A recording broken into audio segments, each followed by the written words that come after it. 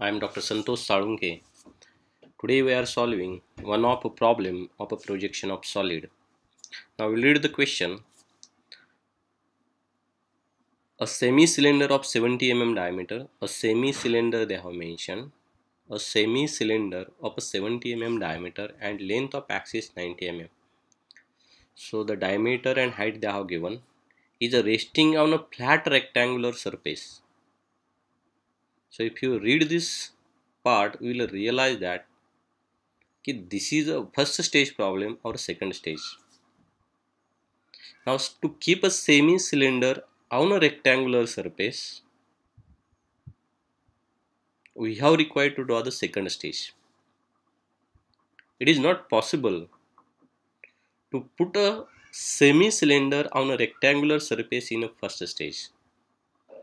So in a first stage, we will keep the semi-cylinder on a side, and in a second stage, we will keep this semi-cylinder on a rectangular surface. It is a resting on a HP. They have mentioned again that the axis is a parallel to VP. Any object you can take which are resting on HP, the axis of that object is always parallel to VP. So definitely if it is resting on HP, his axis is a parallel to VP. Now we got information that this is a second stage problem and we can draw this semi-cylinder up to a second stage. But still we have not completed our problem because this is a problem related to a section of solid. We must require to know from where a section line is passing from top view, or is it belongs to top view or is it belongs to front view. We are required to check it. So remaining portion of question will give the idea. This solid is cut by a section plane perpendicular to HP. Perpendicular to HP, we will get somewhat amount of an idea. But if you read further, you will realize that from where in a front view or in a top view section line is. So perpendicular to HP and inclined at a 30° to VP.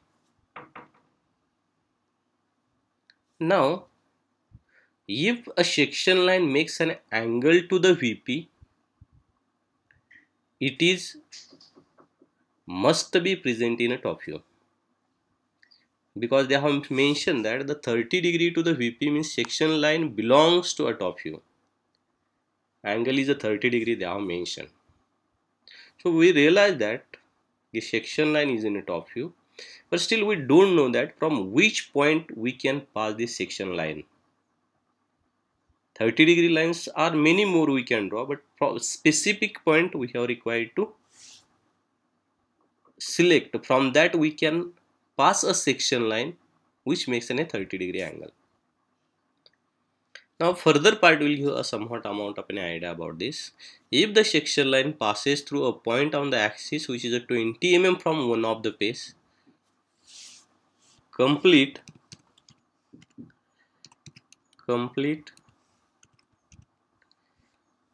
the sectional front view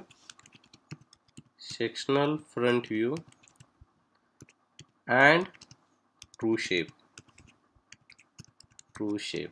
This is the question. Means the 30° section line must be a pass